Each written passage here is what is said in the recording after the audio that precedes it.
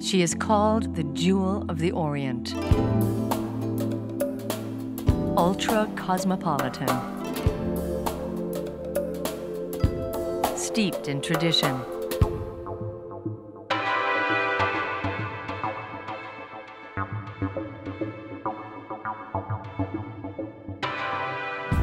A luminous city poised at the crossroads of East and West.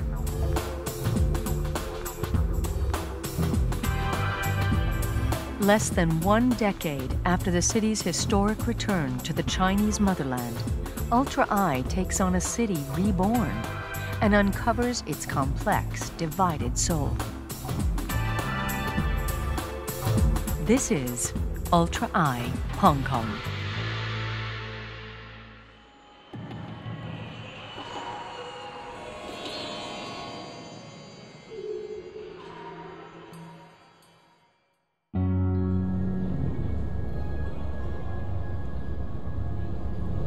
What makes Hong Kong Island so special is the majestic Victoria Harbour, arguably the best deep-water port in Asia.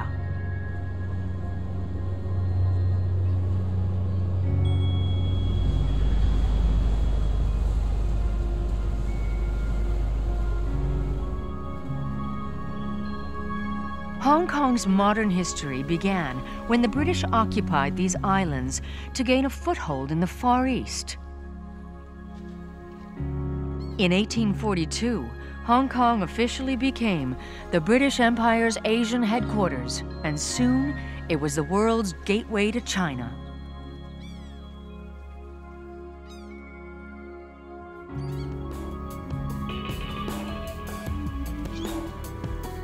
Over a century and a half later, Hong Kong has emerged as both Chinese and Western, a unique fusion of two worlds. After the Chinese took control over Hong Kong in 1997, Hong Kong people have been asking themselves, are they Chinese? Are they Western? What is Hong Kong's true identity?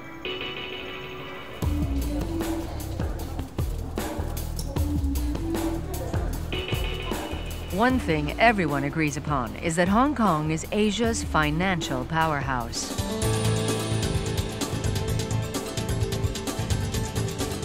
And the focal point of this financial might is a district called Central. As its name implies, Central is the nerve center of Hong Kong's prosperity, where the city's considerable financial muscle expresses itself in mighty towers of steel and glass. This is the superficial face of Hong Kong, ultra-modern and Western in its style. All the image and perception that somehow we're still Chinese is baloney. A Martian flying over Hong Kong will regard this place, when it's unoccupied, as a Western place. Over the last 25 years, the world's greatest architects have competed to build taller and more distinctive buildings for their financial clients. In Hong Kong, architecture conveys power, and the race to build bigger and ever more exuberant structures took off in the 80s with two landmark buildings: the Hong Kong and Shanghai Bank, designed by British architect Norman Foster, and the Bank of China Tower, designed by I.M. Pei.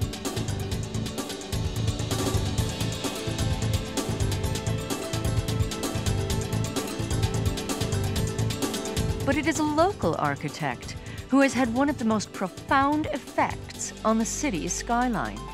Hong Kong has always embraced the modern, simply because as a city, as a place, we do not really have that much history. We don't have the Forbidden Palace or the Temple of Heaven. We have no hesitation embracing anything that is newly constructed. So modern architecture, it's no debate. It's accepted just like that. It is a city obsessed with building new, and Rocco Yim is a key architect involved in Central's newest, most ambitious building project.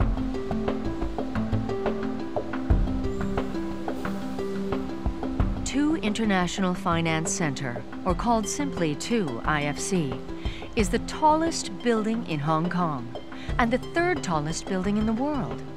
Still under construction, 2 IFC is the locus of a new city within a city designed to change the face of Central and cement Hong Kong's position as one of the great financial centers of the world. In a city where time is money and efficiency reigns supreme, the IFC complex is designed to be the ideal one-stop shop for international dealmakers crisscrossing the globe. Business people can fly into Hong Kong, take a high-speed train to the IFC complex, and attend a business meeting in the stunning tower. All their business and entertainment can be taken care of in one place. This site is a meeting place. Metaphorically, this meeting place is symbolic of Hong Kong. Hong Kong's a meeting place. So that's, from day one, what I see to be so significant of this development. It sort of draws and ties everything together as part of the city. The architectural facade of the building was designed by Cesar Pelle. It was based in the United States. The fingers at the top of the building are really hands, according to Mr. Pelle, reaching for the sky. And this, I think, very well describes the Hong Kong spirit. People always striving for something better, reaching for the sky.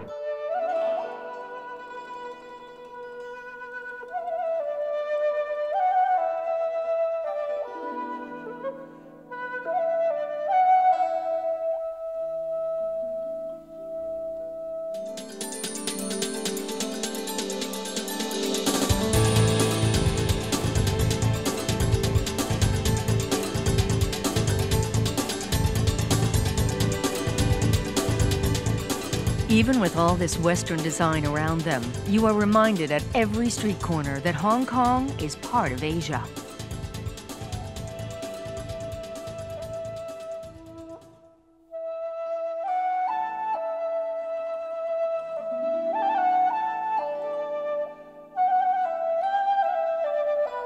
Unbelievably, this amazing skyline has been built using bamboo. State-of-the-art skyscrapers are draped in bamboo scaffolding, an age-old technique that survives in Hong Kong.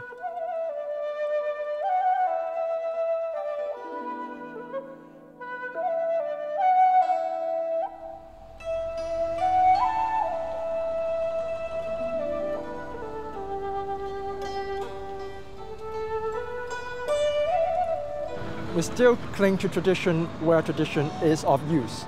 And the one thing which is most obvious is all the bamboo scaffolding. Even in a town which is 30, 40 stories, you could still see scaffolding of bamboo going up together with the tower. And that is very much a Hong Kong phenomenon, that we keep or make the best use of tradition when they are still cost efficient and practical. There's always this question asked of what our identity is, what makes us different from New York or LA, and in fact, what makes us different from Shanghai. And one of the things, of course, that makes us different is all the traditional values, that although we don't have a physical history, we do have a cultural heritage.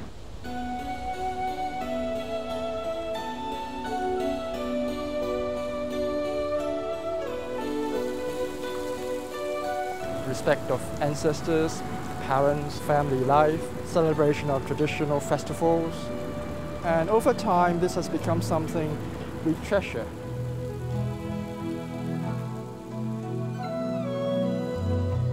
Nowhere is this devotion to tradition more evident than in Hong Kong's mysterious temples, where traditional Chinese beliefs and rituals are preserved. Nestled in the shadow of government-built high-rises, Wong Tai Sin Temple is a sanctuary. The religion practiced here is a mix of Taoism, Buddhism, and Confucianism, with a dash of the supernatural. Wong Tai Sin, the god of healing, presides over this temple, but perhaps more importantly, he is also the god of fortune.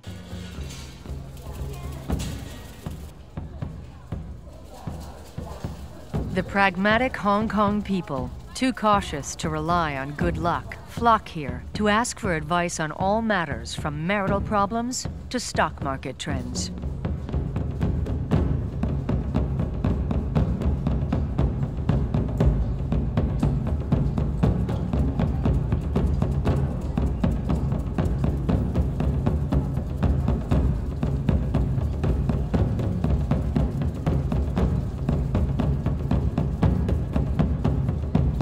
Worshippers shake containers filled with qi or fortune sticks until one stick falls out of the container.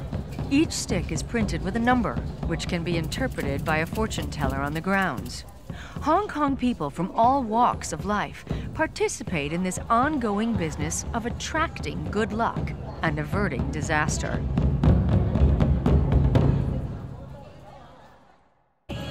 When we return, Ultra Eye discovers Hong Kong's feng shui secrets.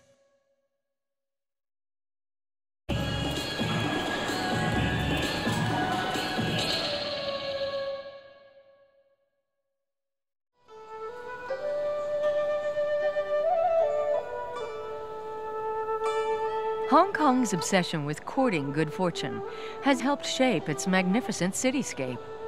Lions of all shapes and materials can be found outside Central's banks to protect the riches within. They are part of an elaborate strategy to attract good fortune and deflect the bad, rooted in the ancient art of feng shui. Norris Ng is one of Hong Kong's most successful and highly paid feng shui experts with a thriving consulting enterprise. Feng shui, this is a Chinese word. Feng means wind, shui means water. So feng shui is wind and water, but that's not the whole thing. The whole thing about feng shui is the magnetic force.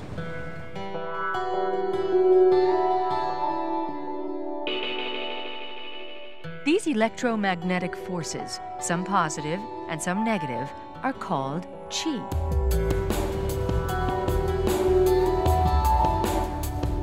In terms of qi, Hong Kong's fortunes are a matter of simple geography.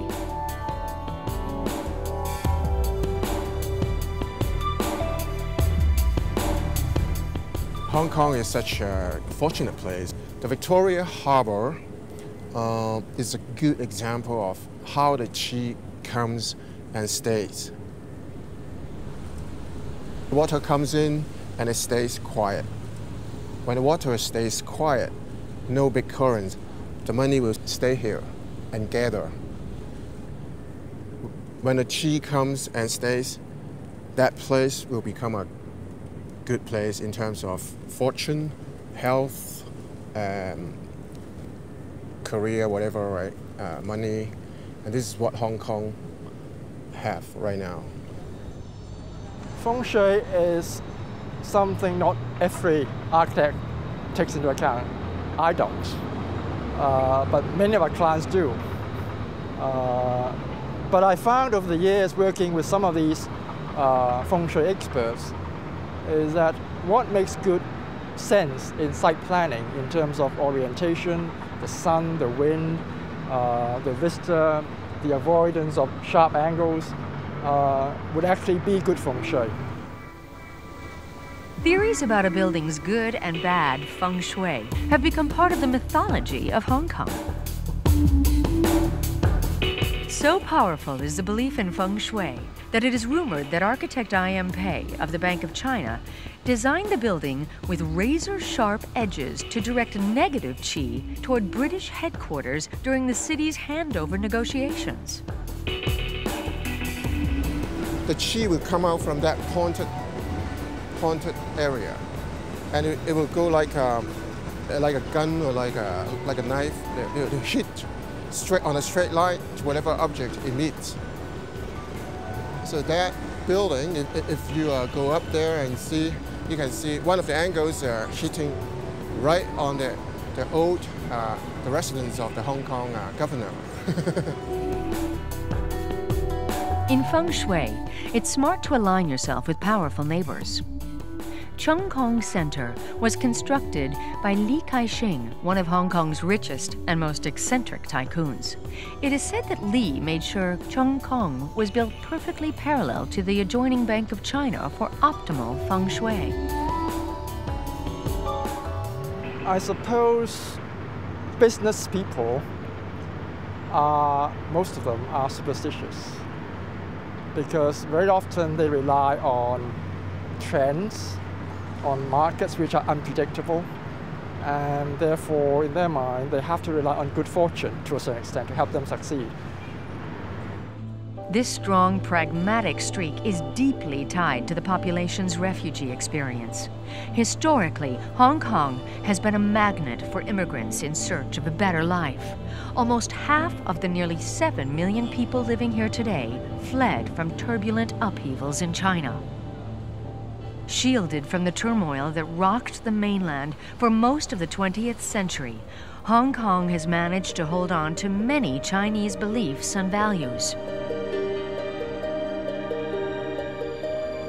And there is no place so quintessentially Chinese as Hong Kong's Jade Market. Jade unites both the spiritual and commercial instincts of the Hong Kong people. In over 400 stalls, merchants barter jade ornaments, pendants, rings, and bracelets imbued with an ancient, mystical aura.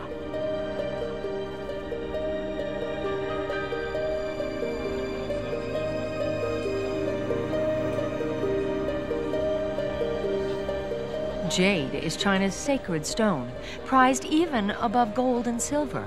Belief in its powerful essence is as old as Chinese civilization itself. Even today, Hong Kong people believe that wearing jade ornaments imparts good health, good luck, and protection from evil spirits. Although these pockets of Chinese culture continue to thrive, there are those who fear that Hong Kong will gradually lose its Chinese identity in the rush to modernize.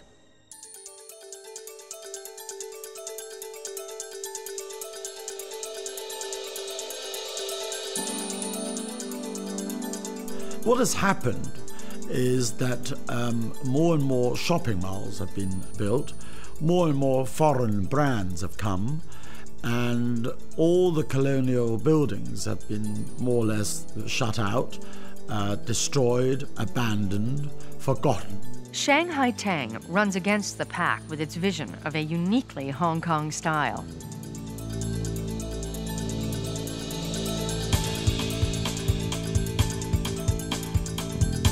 Its creator, David Tang, is Hong Kong's most illustrious entrepreneur and designer.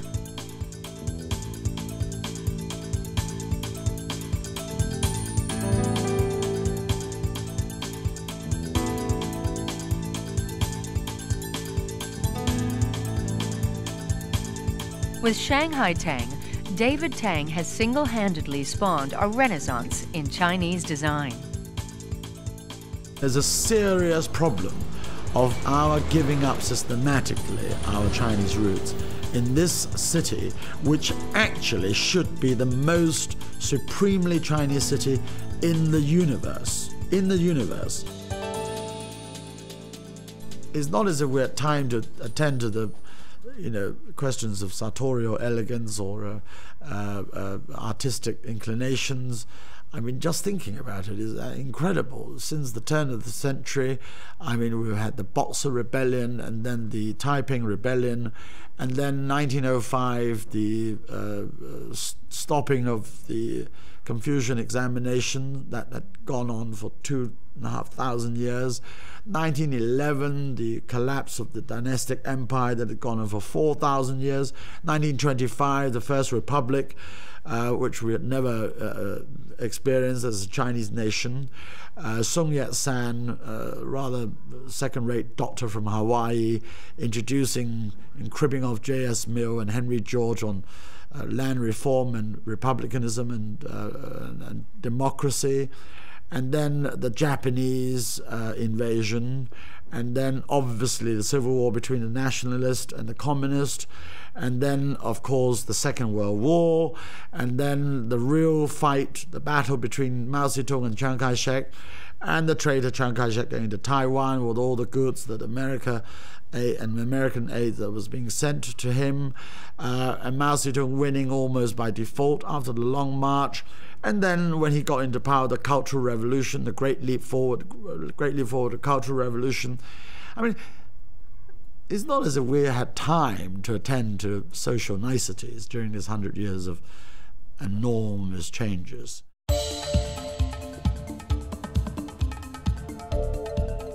I realized that nobody had bothered to evolve a Chinese sartorial style.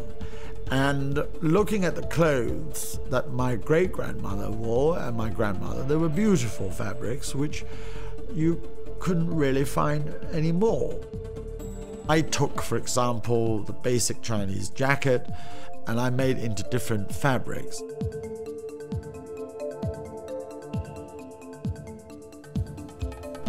We never had a sense of humor attached to dressing up, and I thought putting fuchsia color or turquoise or something bright would make people feel happier.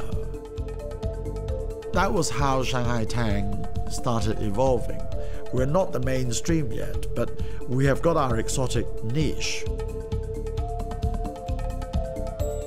Perhaps our angle is, everything is now so boring. Why don't you try something oriental?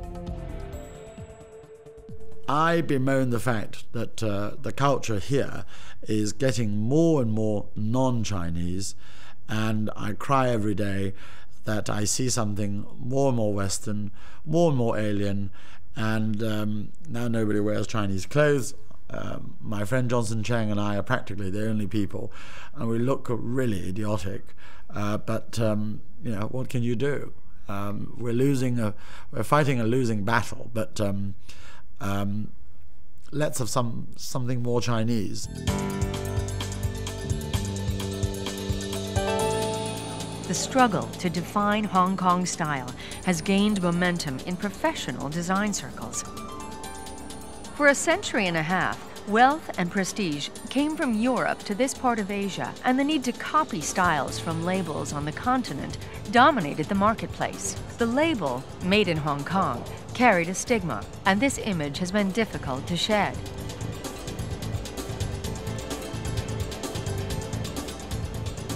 But times are changing, and Hong Kong is now breeding its own trendsetters. Hong Kong is the best place for shopping because you can shop starting from 9 o'clock in the morning and until 11 or sometimes later.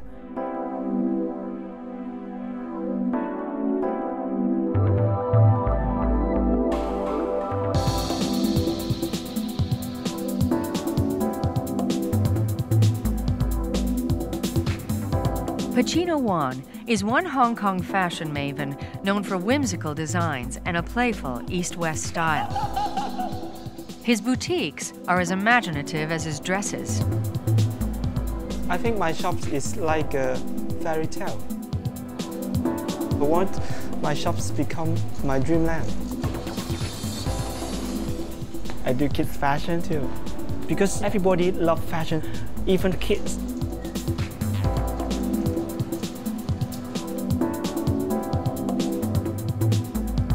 The Hong Kong fashion scene is like this. Everybody is looking for things imported from Milan or from America or from Japan. But now people are trying to find identity here in Hong Kong.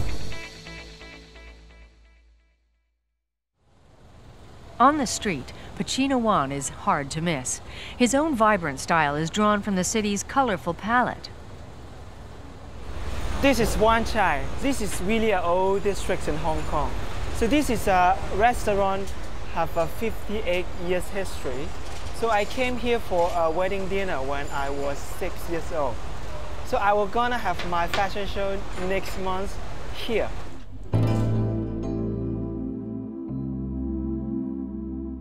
my coming collection. So it's gonna be a collection which has a lot of colors. Shocking pink, red, gold. So all these colors I think means a festival mood for the Hong Kong Chinese.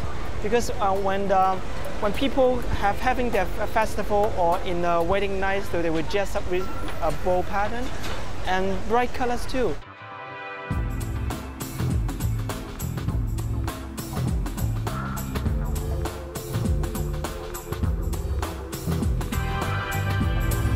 This dress is for the young bride. His designs use delicate Chinese embroidery, but with a modern twist. So this embroidery, you can see monkeys, and then it is picking up a peach. But peach for the Chinese is represent good luck. So the monkey picking up peach, I think is a good scene. I'm 100% Hong Kong. So a lot of people think that Hong Kong is only a place to producing garments. But I think I can prove that Hong Kong is the most fashionable place because I can do whatever I like in Hong Kong. Spacino. Yes. When we come back, antiquing and eating out in Ultra Eye Hong Kong.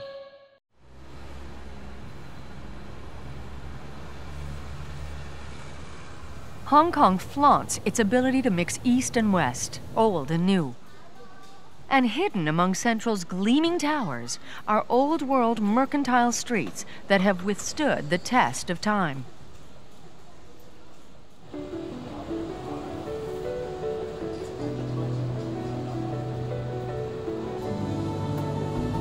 Trade in antiques took off after the 1949 Communist Revolution in China that flooded the market with priceless family possessions from the mainland. Hong Kong became a repository of Chinese treasures, smuggled across the border, and remained so throughout the Cultural Revolution.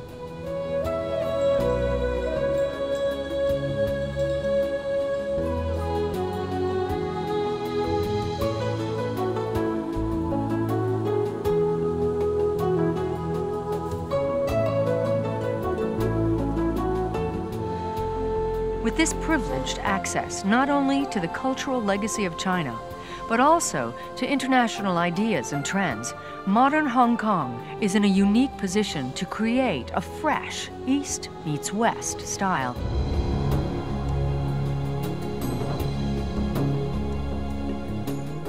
Hong Kong is a translator of East and West. We've been a melting pot of many elements. Kai Yin Lo is one of Hong Kong's most revered cultural scholars, and her home reflects her love of Chinese art through the ages.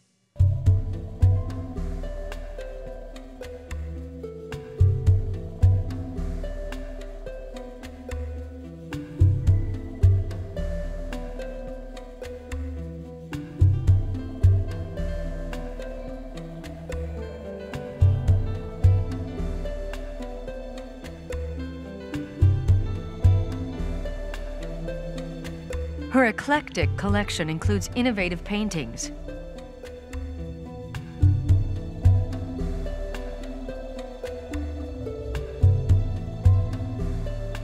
as well as sculptures from Imperial China, dating from as early as the 4th century AD. Her collection ranked among the finest in Hong Kong before most of it was dispatched on loan to the Museum of Civilization in Singapore for safekeeping in anticipation of uncertain years following the handover to Chinese rule.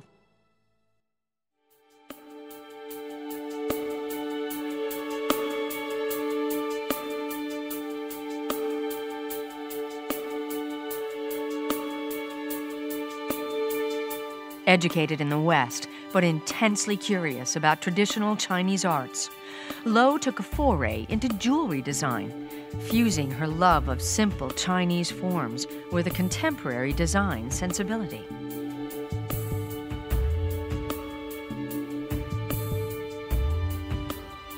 Just put together things in my drawer. antique pieces of jade, semi-precious stones, put them together. Her first jewelry designs were bought by Cartier, New York, and Lo has been designing jewelry ever since. In Hong Kong, Lo sees herself at the center of a stimulating cosmopolitan mix.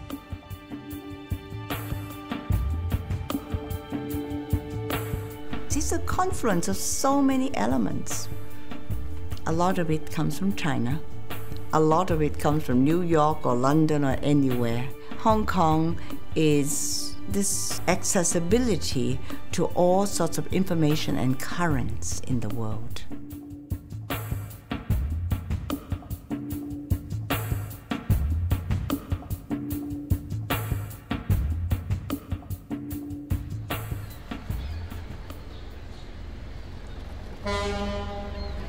Even in this city of constant change and adaptation, a few colonial icons have survived.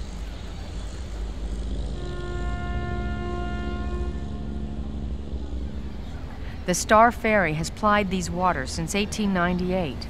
It is the most popular way to cross the harbor, and with the city's notorious street traffic, it is still the quickest way to get from Hong Kong to Kowloon. And it's in Kowloon where one of the great colonial edifices in Hong Kong still stands.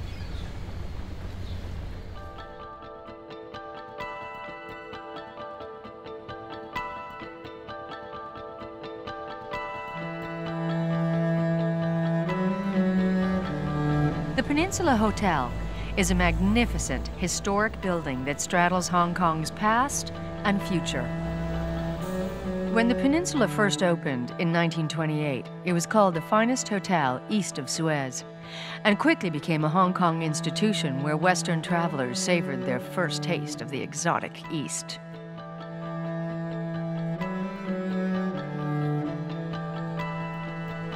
The Pen's grand status has never kept it from getting ahead.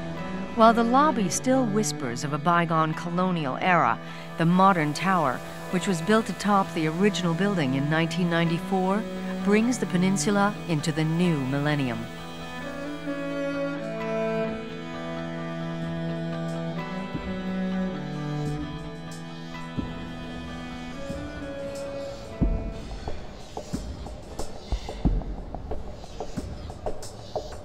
We have very successfully providing a journey of time.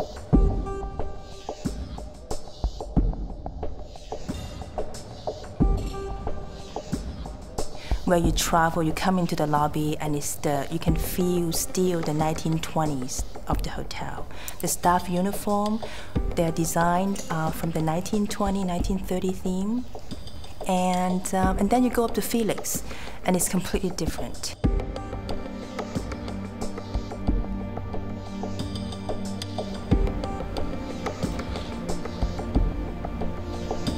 The Peninsula jets into the 21st century with Felix, created by renowned style guru and designer Philippe Starck.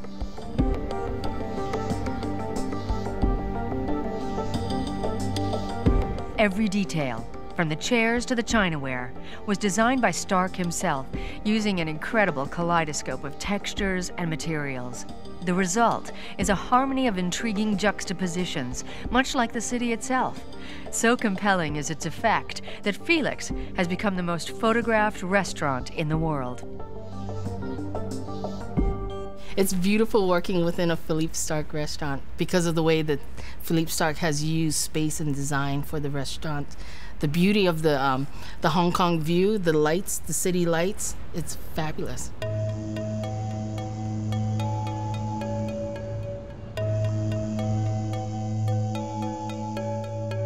When you look at this view, there's nothing like it. There's nothing like it in the world.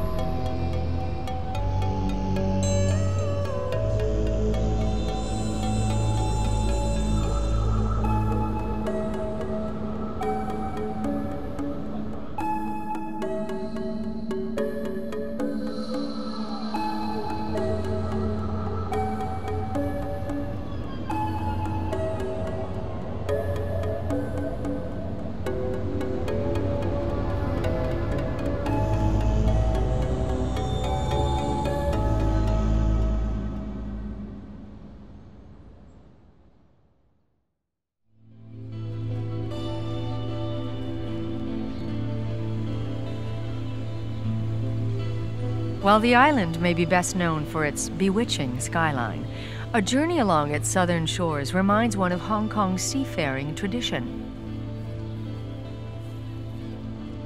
High-rises dominate the shoreline where traditional market towns once flourished, and in their shadows, there are fishing families who still cling to a centuries-old way of life.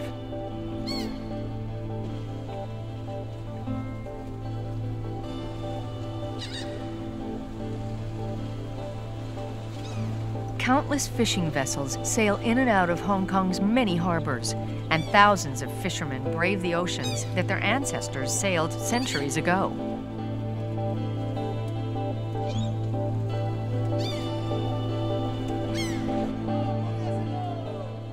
In the city's many outdoor markets, merchants offer up the fruits of the sea in joyous commotion.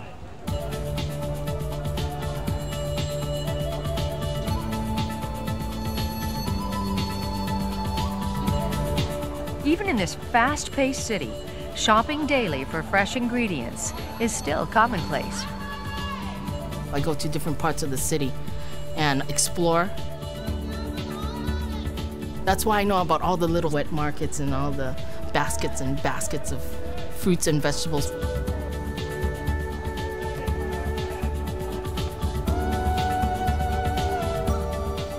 Food is very important to the Chinese people.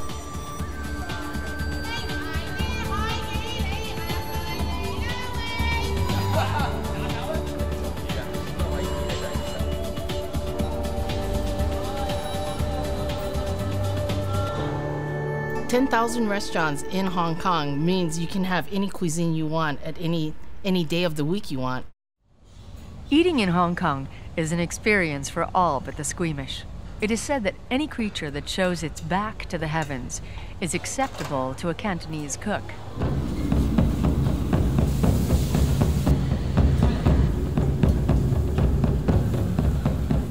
Like most experiences in Hong Kong, dining at a popular local restaurant is a lively feast for the senses.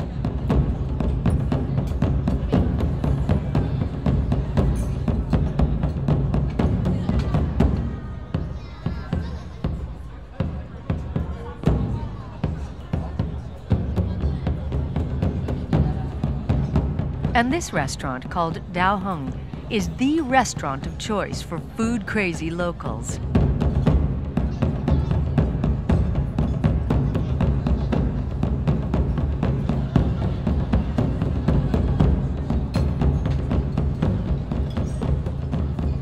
Some call it Chinese fondue, but instead of melted cheese, the signature dish of Hong Kong is the hot pot, a steaming, simmering broth in the center of the table.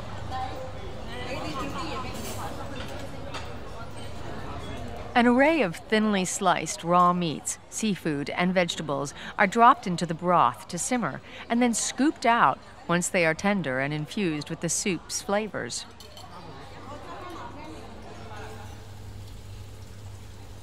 This is fast food, Hong Kong style, fantastically fresh, flash fried to retain the food's natural flavors, and embellished with luxurious sauces. Dao Hung is famous not only for its fresh food, but also for its spotless kitchens. A rigorous code of cleanliness and discipline adopted from Japan transforms this gigantic kitchen into a dynamic assembly line of tasty dishes.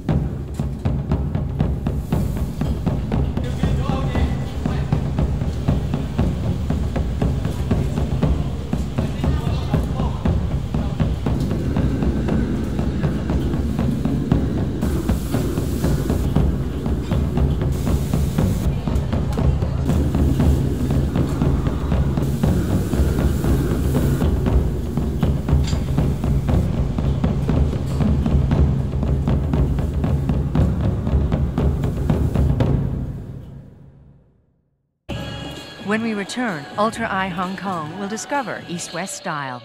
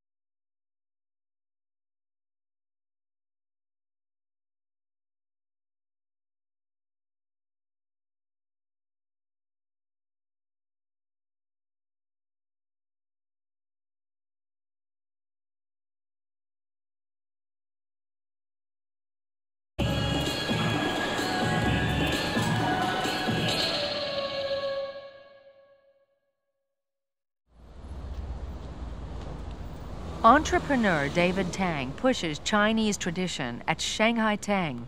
But at the posh China Club in Central, his style is pure fusion.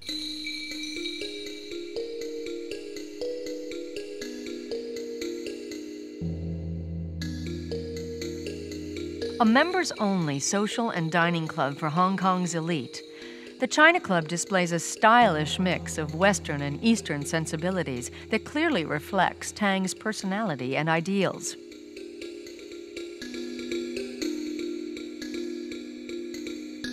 China Club, that was really my wish to create a theatre. You know, if people were bored during the day, going to their offices and so forth, would it be marvelous if they actually went out to dinner and be in a sort of slight theatre with lots of nice pictures to look at and wonderful furniture and an evocation of the old.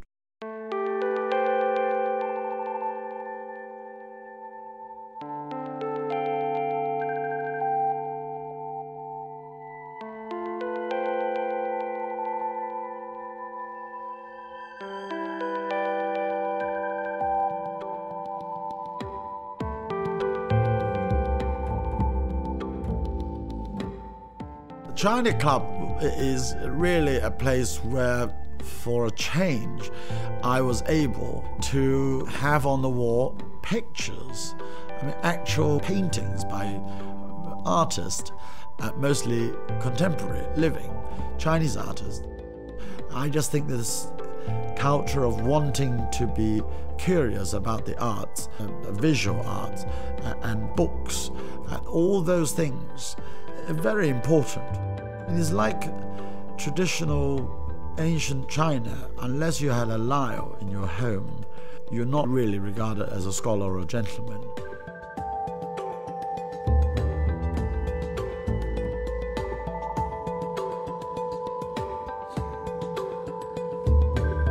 Tang's personal collection of 6,000 books on China and its people can be enjoyed in a typically English, worn leather warmth. It's this idea of historical continuity, some nostalgia, some aspect of history from which we never learn.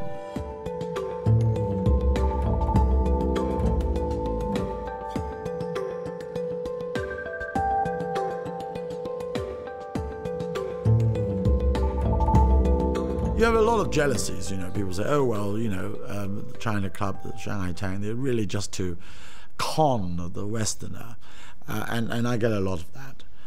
But they're businesses as well, you know, I don't really care. I mean, Mao Zedong said, not Mao Zedong, Deng Xiaoping said, doesn't matter about the color of the cat as long as it catches mice. So if they pay, I mean, who cares? I don't care if they're brown or yellow or white.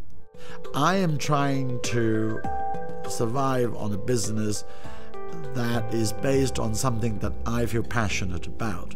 And if I can perpetuate that, that is a great fortune to me as far as I'm concerned.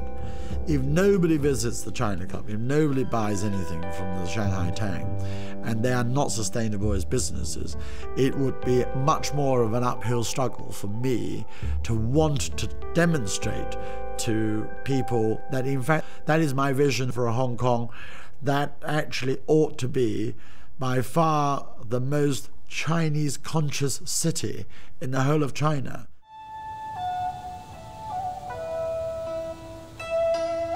Sunday is a day of rest in Hong Kong, but it is also the day when traces of old China come to life.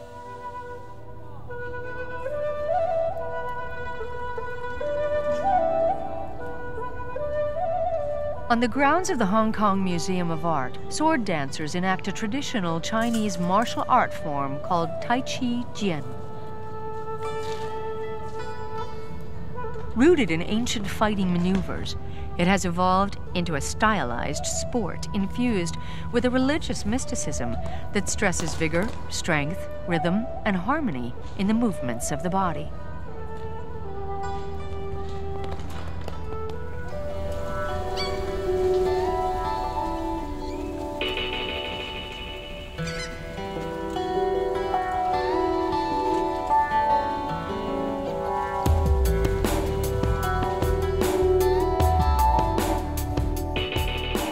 this city of contrasts, a mysterious harmony links old and new.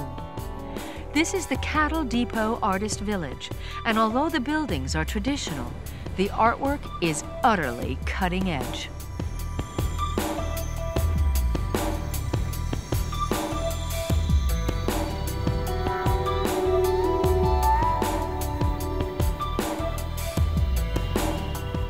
In the 80s, with the handover looming, Hong Kong's cultural identity became a pressing issue, and artists struggled with it in their own ways.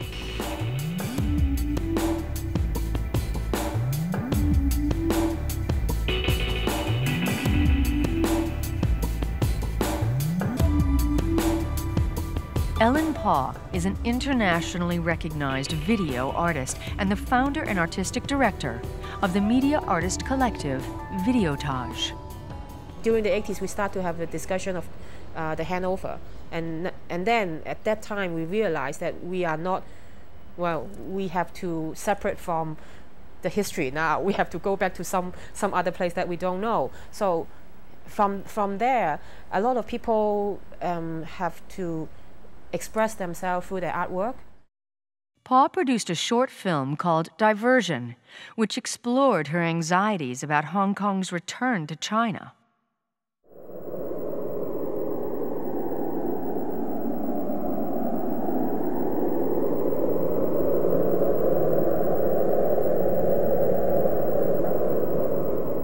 It's about the psychology of the people living in Hong Kong, the feeling about going back to China and feeling of instability or the feeling of breaking through. There's a very complex feeling in it. I try to find some historical film from the government, the cross-harbour competition, and try to use it as a metaphor for the transition.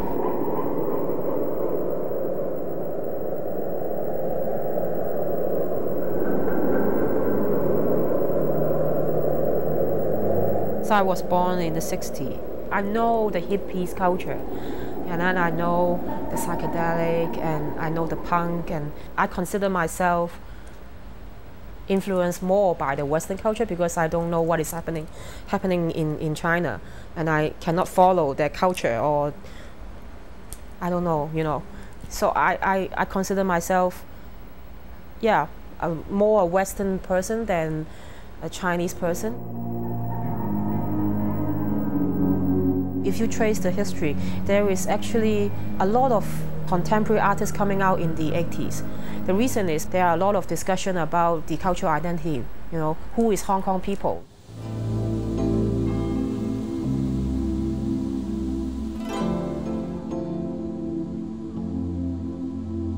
The Hong Kong Museum of Art is leading the debate on what it means to be a Hong Kong artist. A walkthrough of the cutting-edge exhibition, Hong Kong Cityscapes, reveals the myriad ways local artists ride the city's shifting cross-cultural currents. The reason why I use cityscape is because of the predominance of the landscape theme in the whole of Chinese art. So what happened to the landscape? For China, landscape has another symbolism. Similar to the West, but more overt in China. Landscape, mountains and rivers, is a symbol of nationhood.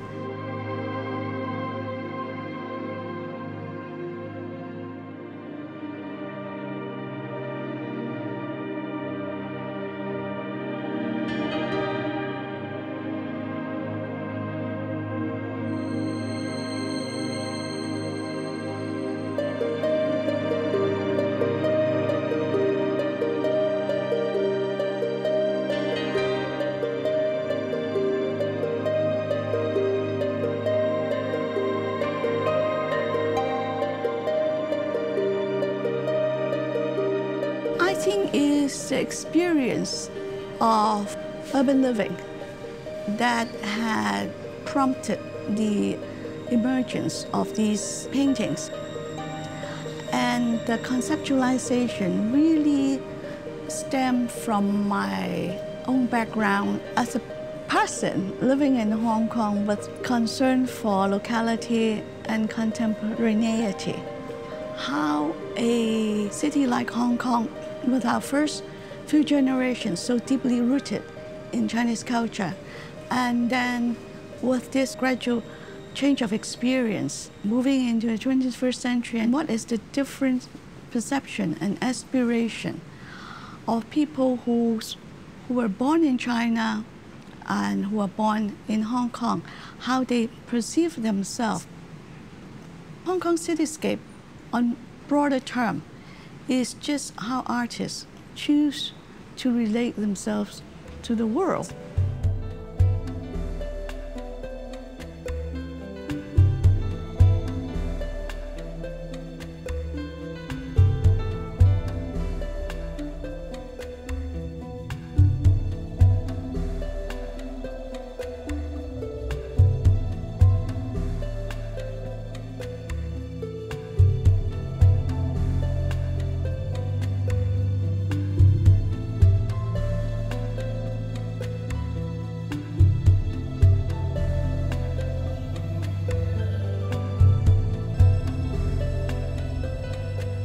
Most striking are the paintings of Wilson Xie, who marries traditional Chinese ink brush painting on silk with a totally fresh contemporary aesthetic. He did this very meticulous traditional figures, fine lines and pigmentation very carefully laid out, all in the traditional form. But if you look at the title and you look at the painting very carefully, you can see an amalgamation of European influence, American influence, Japanese influence, things that come from the cyber world and activities of young people.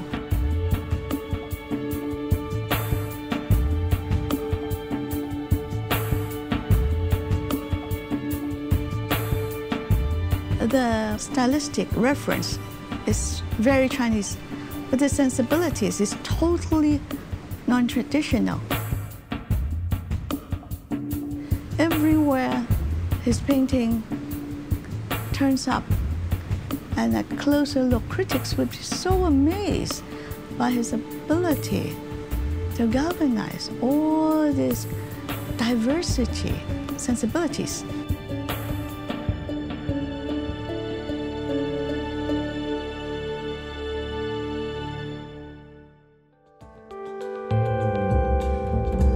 With everything from modern sleek to Chinese eccentric, Hong Kong remains true to its complex, cosmopolitan personality. It is a city like no other, singularly balanced to translate influences from the East and from the West. A glittering metropolis at the crossroads of many worlds.